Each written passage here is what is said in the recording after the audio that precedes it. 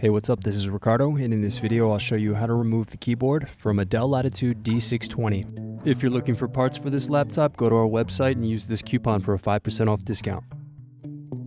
First, slide out tabs to unlock and remove battery. Now use thin object to pry apart and remove power button cover. Next, unscrew and turn over keyboard.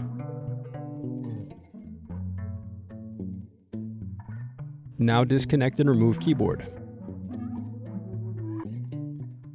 Need more? Check out these other tutorials. For batteries, click here. For hard drives, click here. For wireless cards, click here. Thanks for watching.